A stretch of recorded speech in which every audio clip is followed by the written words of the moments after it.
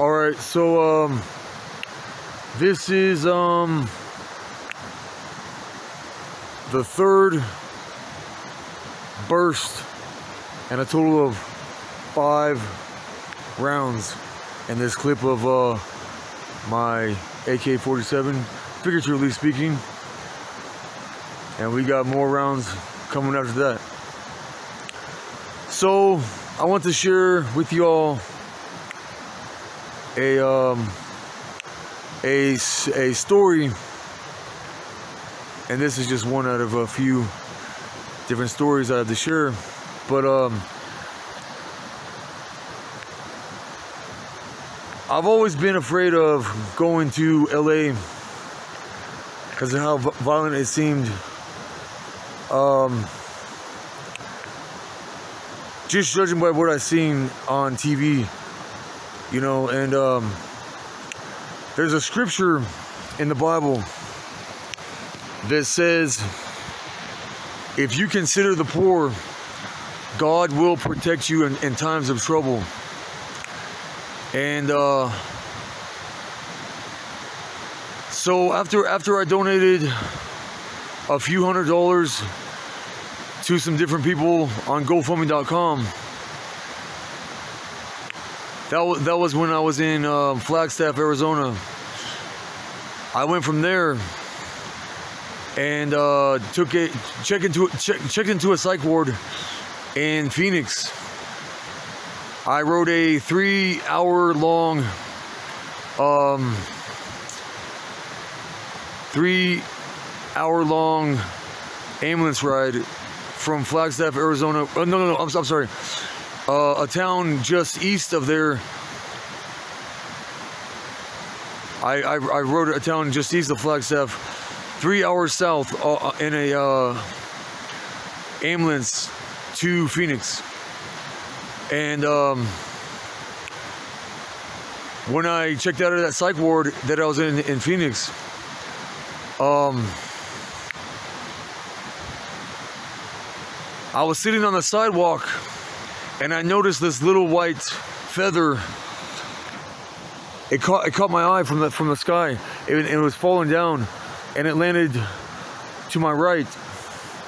And so then I was like, okay, well, I heard that a sign that your guardian angels are watching over you is if you're walking, say, down the sidewalk and you walk past a white feather. So then I was like, okay, well, my guardian angels I know must be watching over me, so why not finally go to the city of angels? And so I think that there must be some kind of acting spirit in LA, because you all know that movie, The 40-Year-Old Virgin, and when Andy was getting his hair, his chest hair hot waxed, and then after it happened, he looked like a human jack-o'-lantern, in so many words. Well, one time I was in the downtown area of LA, and they were giving out brand new hospital scrub pants, a nice brand new dress shirt, and a nice brand new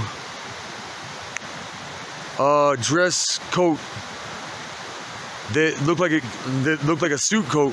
I think it was an actual suit coat. And they gave me about 2, 3, 4, 5 different cheap razors. I went back to near my campsite in Westchester Park, which is by LAX. And by the way, I could see and hear airplanes coming into LAX and flying out of LAX around the clock. I flew into LAX from Phoenix before that, but when I was in LA at the time, and I was all dressed up with those clothes I was given to me, I start removing trying to remove my hair too. And I start on the sides and go all the way around the sides, and then I shave the top of my head. And then it was like the next day or so, I'm wearing all those clothes that were given to me, and I'm riding on my double XL size trek bike. It cost me almost my entire disability check, roughly about $776 after taxes. I received about $803 a month of disability money back then. And so I'm in the downtown of LA, and I look into the reflective, it's like a mirror window, and I'm like, dude, what the heck? I look like a clown, because of the top of my head and the sides of my head were all shaved like a clown. Plus I had like a suit on, I'm sorry, a coat that a clown would wear. I think that's what they would wear. But anyways, when I was riding my bike along one of those, I guess they call it a boardwalk, the boardwalk. There's a Santa Monica, Venice. There's a Santa Monica path that goes along Santa Monica Beach, through Venice Beach, around Marina del Rey. Then it goes through Manhattan Beach, and either Hermosa, and then Redondo Beach, or Redondo, and then Hermosa Beach after that. And these people kept on stalking me at nighttime. They were stalking me during the daytime too, but at nighttime, these people, it seemed, acted like they were about to just blindly cross my path without even looking. Because see, when I spent almost my whole free check, disability check, on that double XL size brand new trek bike, I had just enough money left over to buy a really cheap bike lock for like $10, and then I didn't have enough money to buy a headlamp. And so one time, and like I said before, there must be some kind of acting spirit in LA, because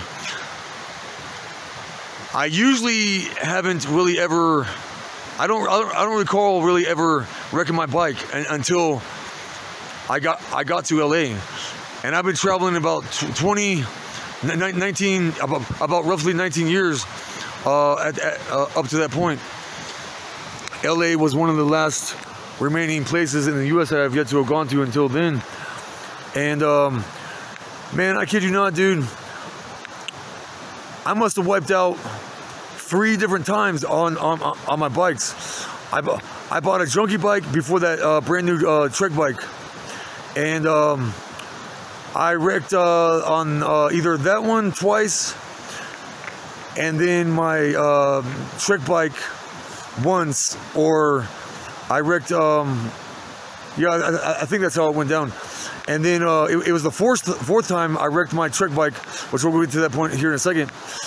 So now at nighttime, when I was riding from, I think it was Manhattan, by Manhattan Beach, trying to catch the one of the last trains from Santa Monica to downtown LA to get some food from that fridge that's open like 24/7 because it's outside. I'm going around. I'm going east. I'm on the southern part of Marina del Rey, going east, and I hear this engine, and it's not a car engine. It's not a motorcycle engine. I look, and it's It's a mini bike, and I didn't think much of it. And hey, what's up? Don't mind me, I'm just making YouTube videos. What's up, dog? You think this is a game, dog? So anyways,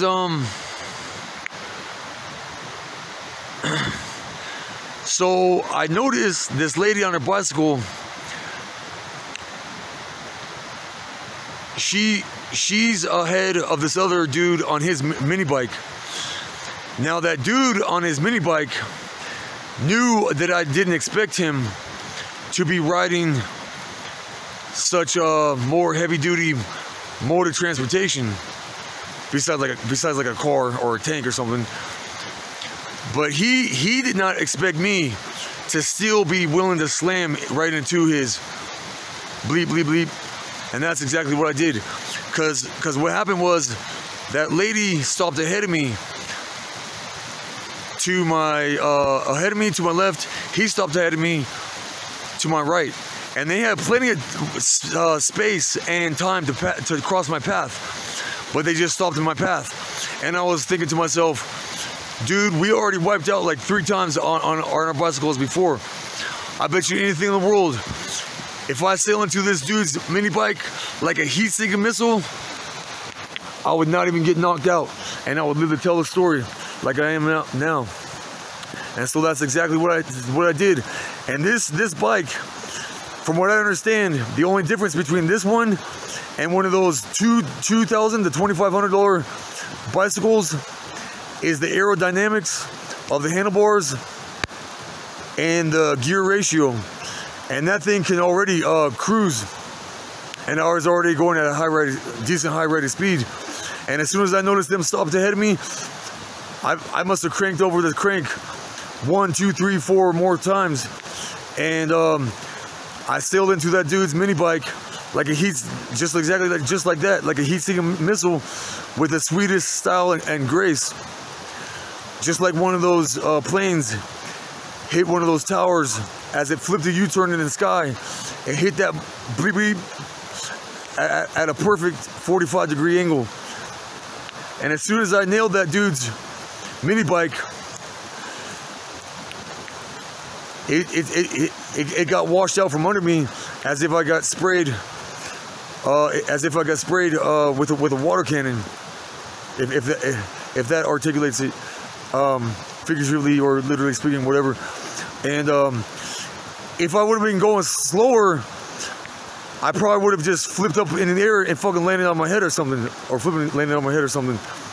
And but being the fact that I went so fast, I hit that dude straight on, and I went like straight forward, and my hands broke the fall, and the front of my face smashed the pavement, and I was all bleeding profusely. And so, long story short, I totaled my trek bike, but I still totaled that dude's mini bike, and it was all worth it. And I think that God must have called me to get justice on that dude for stalking the homeless in LA. But anyways, it's starting to rain now. I'm gonna get back to the shelter and upload these videos, and I'll fire off the 5th round in this clip, in this info board tomorrow. Bye for now. I gotta take a break and rest. Have me a cigarette. Smoke me a cigarette and go back to sleep till the next episode. Bye for now.